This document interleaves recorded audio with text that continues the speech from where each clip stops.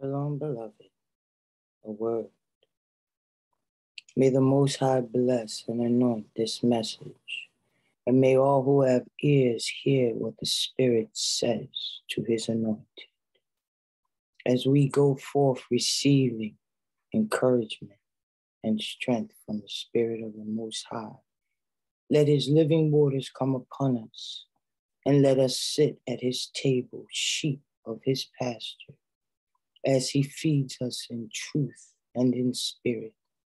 And may we always praise El Elyon, the Almighty, and honor his holy word, Yeshua HaMashiach, and give praise and glory unto the Ruach HaKodesh, his Holy Spirit, thanking him for all that he has, is, and shall do, and letting eternity break into the now, that it cover and keep us, guide us who seek the truth, and bless us in wisdom, understanding, prudence, discernment, and self-control as we honor the Most High. In the mighty name of Yeshua HaMashiach. Thank you. Amen. We are in the book of Enoch, beloved. Some books call it chapter 97. Some books call it chapter 96. I'm reading it as though it's from chapter 96. But if your chapters vary, don't worry. The word is true, even if the enumeration differs. This is a word to the saints as well as the sinners. And do not be afraid, you who have suffered, for you will receive healing, and a bright light will shine upon you, and the voice of rest you will hear from heaven. Woe to you, sinners, for your riches make you appear righteous. There are many who walk the earth and dress in fine clothes, beloved. They wear robes and sit on so-called thrones of judgment. Yes, but their hearts prove them to be sinners.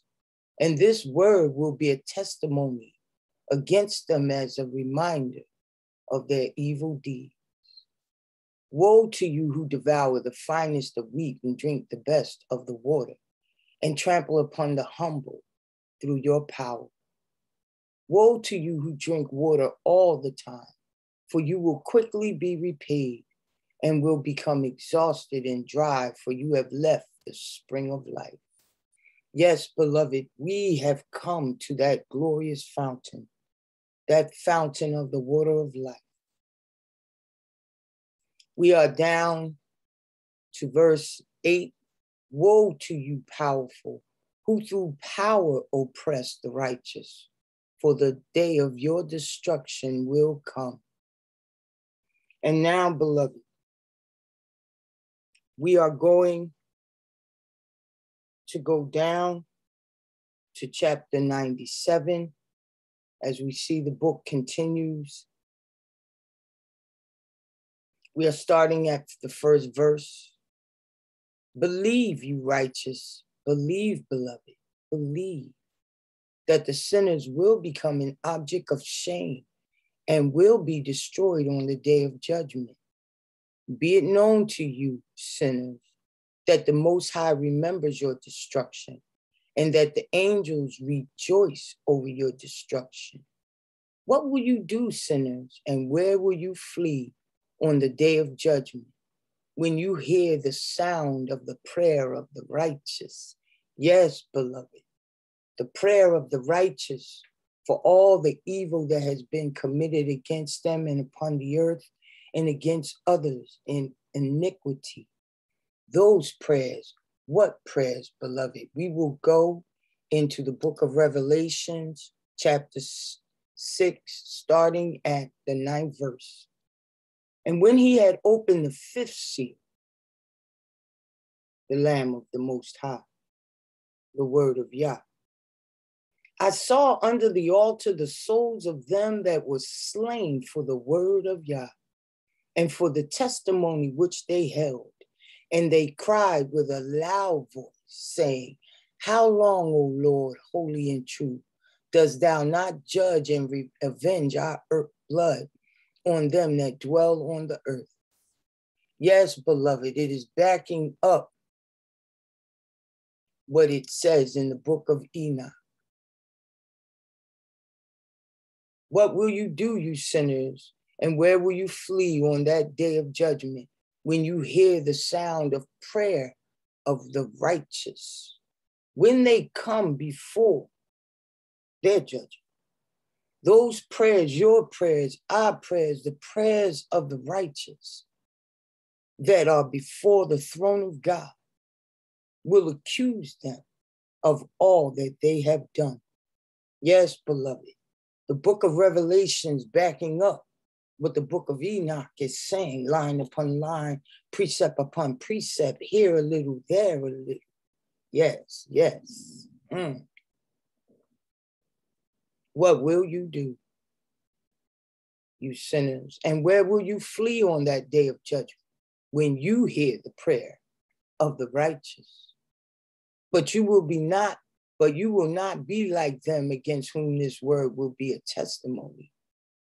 You have been associated with sinners.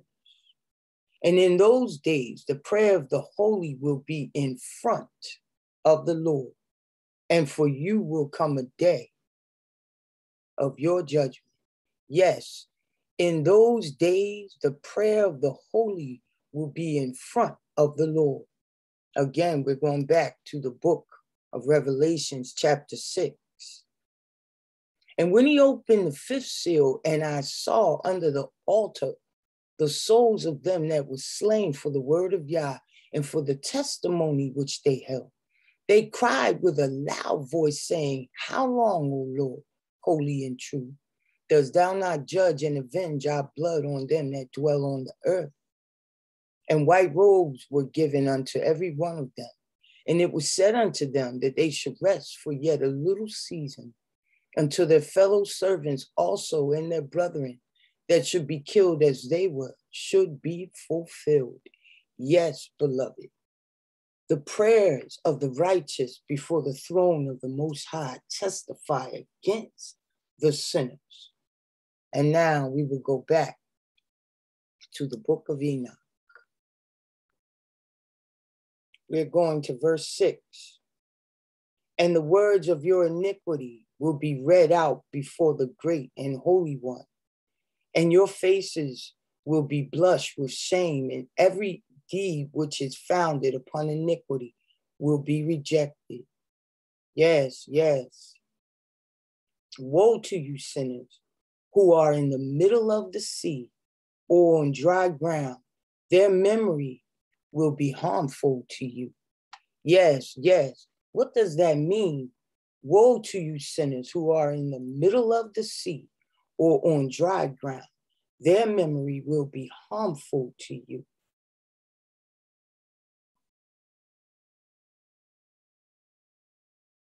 Every deed that they have done will be based on a crime, beloved. And you see, when we read, woe to you sinners who are in the middle of the sea or on dry ground, their memory will be harmful to you.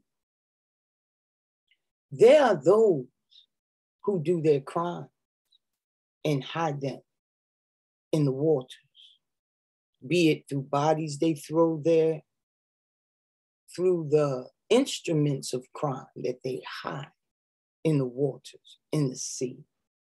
Some on dry ground.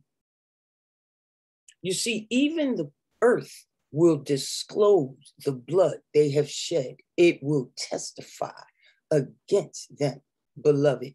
There are those who have buried many a body in the waters, thinking they would rise no more to tell who has committed the evil against them. Many have hid bodies and instruments of crime in the earth, but all of it will testify against them. We will go on, beloved. I'm not going to read it all, There are certain parts. We're going into the book of Enoch. We're going to chapter 100. And there is a lot here to read, but I don't want to continue too long. And in those days and in one place, fathers and sons will strike one another, and brothers will together fall in death, until their blood flows as if it were a stream. This is when the judgment comes. As a matter of fact, forgive me. We are going to go back. We are going to start at chapter 99, verse 12. Woe to you who lay foundations in sin and deceit, and who cause bitterness on the earth. For because of this, an end will be made of them.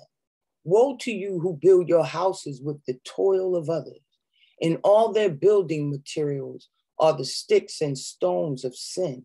I say to you, you will not have peace. Woe to those who reject the measure and the eternal inheritance of their father, and cause their souls to follow error, for they will not have rest. Woe to those who commit iniquity and help wrong, and kill their neighbors, until the day of the great judgment, for he will throw down your glory. And you put evil into your hearts, and rouse the spirit of his anger, so that he may destroy you all with the sword. And all the righteous and holy will remember your sin. There are those who think their sins are covered, and because they don't suffer recompense on this side of eternity, that they will not be found out on the other.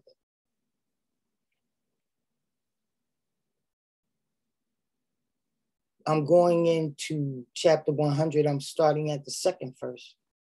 For a man will not in mercy withhold his hand from his sons, nor from his sons' sons, in order to kill them. And the sinner will not withhold his hand from his honored brother. From dawn until the sun sets, they will kill one another. And the horse will walk up to its chest in the blood of sinners, and the chariot will sink in its height. And in those days, the angels will come down into the hidden places and gather together in one place all those who have helped sin. And the Most High will rise on that day and execute the great judgment on all the sinners. Yes, beloved. And he will set guard from the holy angels over all the righteous and holy, and they will guard them like the apple of an eye, until an end is made of all evil and sin. And even if righteousness sleep a long sleep, they have nothing to fear. And the wise men will see the truth, and the sons of the earth will understand all the words of this book. And they will know that their riches will not be able to save them or overthrow their sin. Yes, beloved. I'm going to move on. And this word is for the righteous. We're going into chapter 102. Chapter 102, starting at the 6th verse.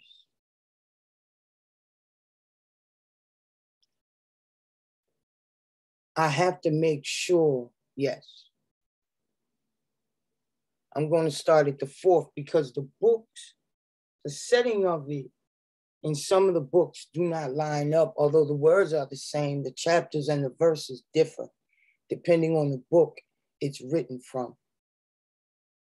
or the translation thereof, should I say. Do not be afraid, you souls of the righteous, and be hopeful. Yes, let your spirit be anchored in the truth.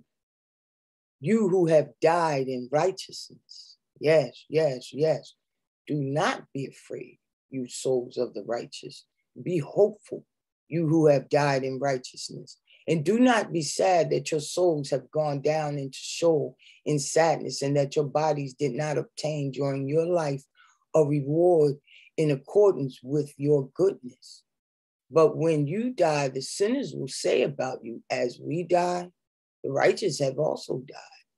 And what use to them were their deeds? Behold, like us, they've died in sadness and in darkness.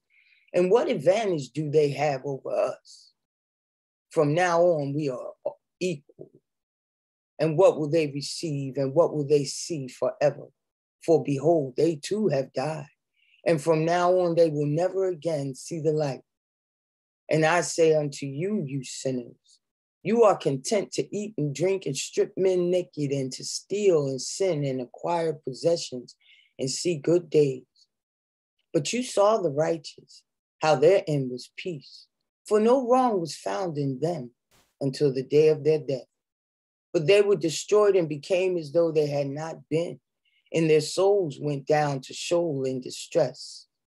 And now I swear to you, the righteous, by his great glory and his honor, and by his magnificent sovereignty and by his majesty, I swear to you that I understand this mystery. And I've read the tables of heaven and seen the writing of the Holy One. I've found written and engraved in it, and concerning them, that all good and joy and honor have been made ready and written down for the spirits of those who died in righteousness. And much good will be given to you in recompense for your toil, and that your lot will be more excellent than the lot of the living. Yes, beloved. And the spirit of you who have died in righteousness will live, and your spirits will rejoice and be glad, and the memory of them will remain in front of the Great One for all the generations of eternity. Therefore, do not fear their abuse. Do not fear their abuse, beloved. I'm following these books and trying to make sure that I find the next verse where I want to finish.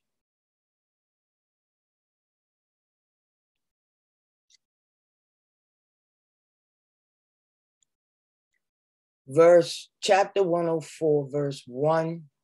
I swear to you, you righteous, that in heaven the angels remember you for good in front of the glory of the Great One, and that your names are written down in front of the glory of the Great One.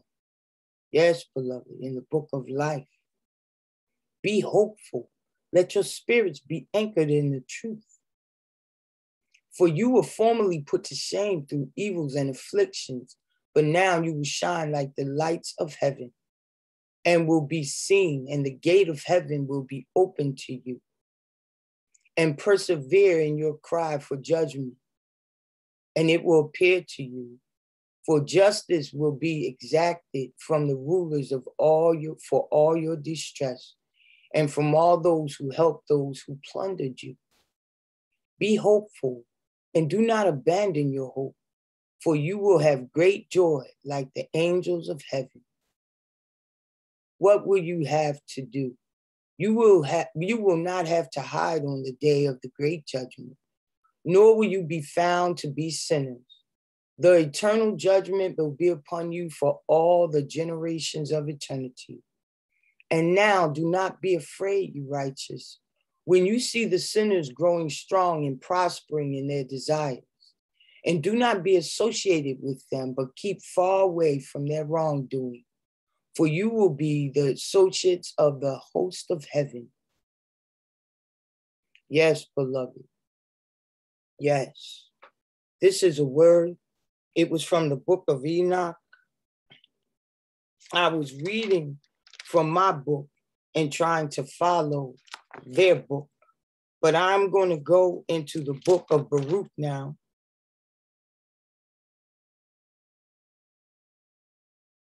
I'm going to go into chapter 44, starting at the 8th verse.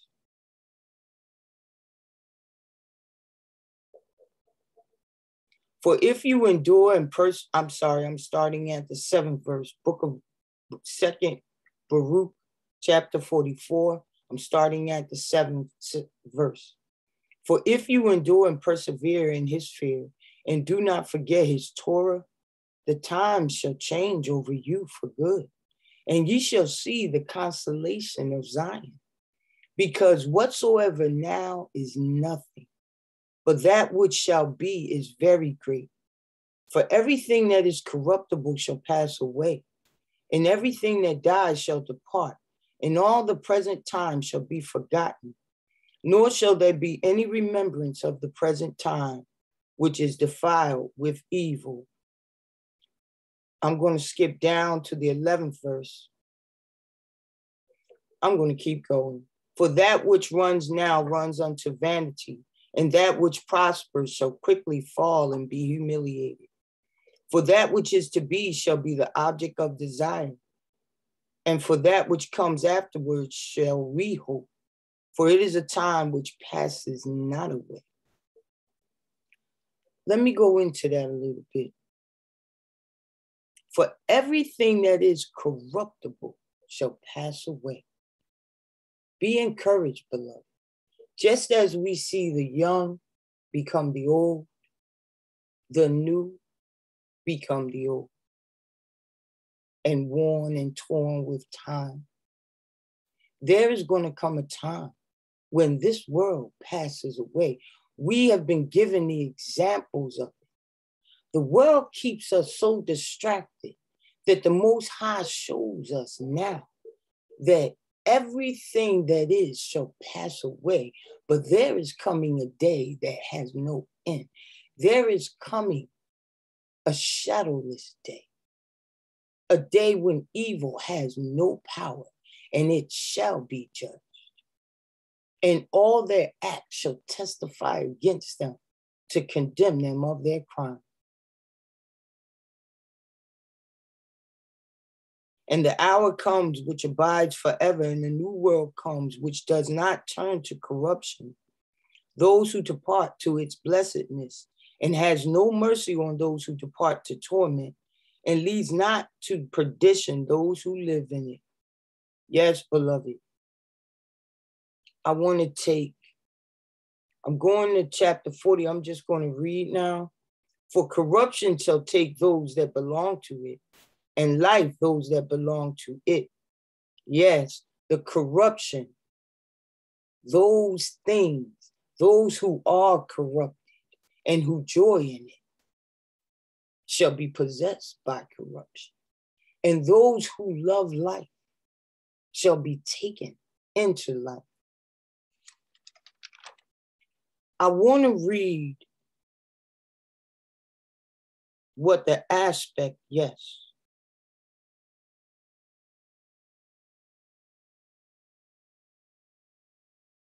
I'm in 2nd Baruch, chapter 51.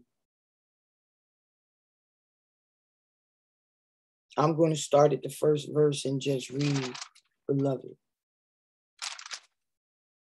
I've read this before, but this is for those who need encouraging. I have received certain messages, and this word comes from on high. I'm in 2nd Baruch, starting at chapter 51. And it shall come to pass, when that appointed day has gone by, that then shall the aspect of those who are condemned be afterwards changed, and the glory of those who are justified. For the aspect of those who now act wickedly shall become worse than it is, as they shall suffer torment. Also, as for the glory of those who have now been justified in my Torah, who have had understanding in their life, and who have planted in their heart the root of wisdom, then their splendor shall be glorified in changes. Yes, beloved, we shall experience changes, just like we experience changes in this temporary world, in this carnal, physical world, where everything ages, where things grow old, where they rust and die away. When we get to that everlasting day, to that shadowless light, changes shall come there. That's when the separating occurs. Yes, yes. Also, as for the glory of those who have now been justified in my Torah, who have had understanding in their life and have planted in their heart the root of wisdom, then their splendor shall be glorified in changes, and the form of their face shall be turned into the light of their beauty, that they may be able to acquire and receive the world which does not die, which is then promised to them. For over this, above all, shall those who come then lament that they have rejected my Torah, stop their ears that they might not hear wisdom or receive understanding. When therefore they see those over whom they are now exalted, but who shall then be exalted and glorified more than they shall respectfully be transformed, the latter into the splendor of angels, and the former shall yet more waste away in wonder at the visions and in the beholding of the forms. For they shall first behold and afterwards depart to be tormented. They shall see your reward, just as we shall witness the sinner's reward. The sinners shall witness the reward of the chosen ones, beloved. I'm going down to verse 9 and get ready to finish. And time shall no longer age them. For in the heights of that world they shall dwell, and they shall be made like unto the angels, and be made equal to the stars, and they shall be changed into every form they desire, from beauty into loveliness, and from light into the splendor of glory. For there shall be spread before them the extents of paradise. Yes, beloved, that place that Adam and Eve were expelled from, we shall enter in if we do not grow weary and faint. Yes, yes. And there shall be shown to them the beauty of the majesty of the living creatures which are beneath the throne, and all the armies of the angels who are now held fast by my word, lest they should appear, and are held fast by a command, that they may stand in their places till the advent comes. Moreover, there shall be an excellency in the righteous, surpassing that in the angels. Yes, beloved, there is a reward coming. I had a vision once. In the vision, I was walking down this road. It was an earthen road, and I came upon this great wall of stone, thick and high, but the stone opened up like a doorway. And the light was so bright and brilliant that it was blinding. And as I spoke to the Most High, I wanted to see, and I asked him, let me see, let me see. And my eyes, my vision adjusted.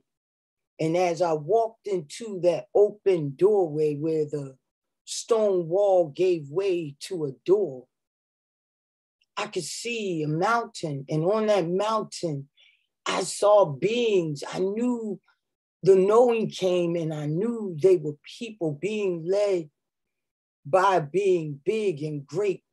But the people weren't people the way we think of people. They were filled with so much light. I couldn't make out the details of their faces or of their bodies. They were illuminated and covered with light, and they were going up on this journey being led by a glorious spirit. And when I looked, I saw this great and beautiful city of gold. It was suspended in air, but it was going down, and I knew it was the New Jerusalem that the Most High had prepared for us. Even in that vision, when I did not understand everything, when I first saw it, because when the Most High gives us knowledge and wisdom and revelation, he gives it in measure.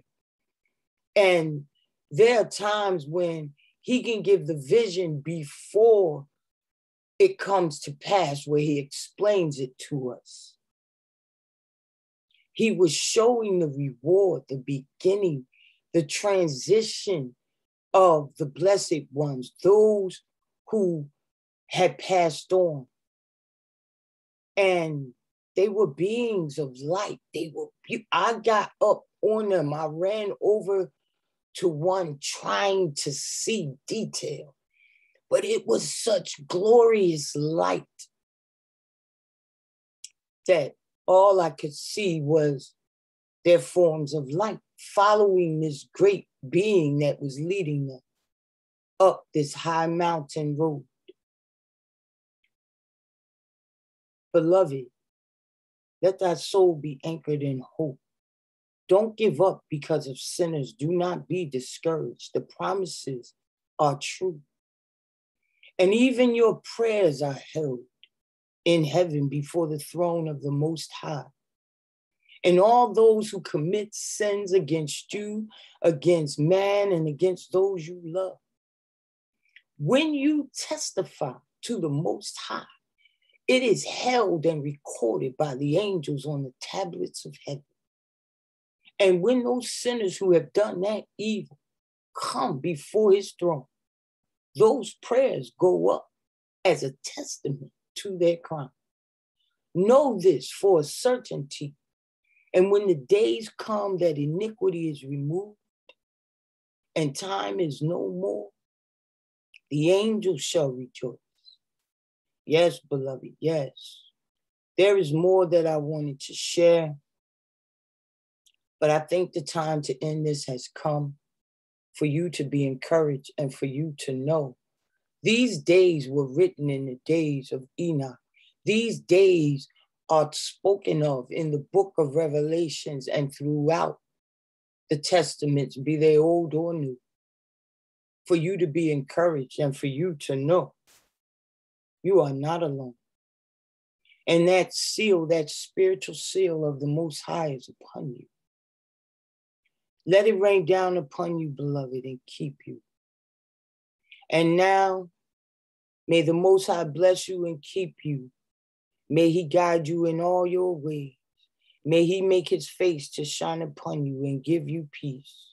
In the mighty name of Yeshua HaMashiach, as we glorify Yahuwah, our Adonai, our El Elyon, and thank him for the Ruach HaKodesh that leads us in his paths of righteousness, teaching us, growing us, having mercy upon our sins.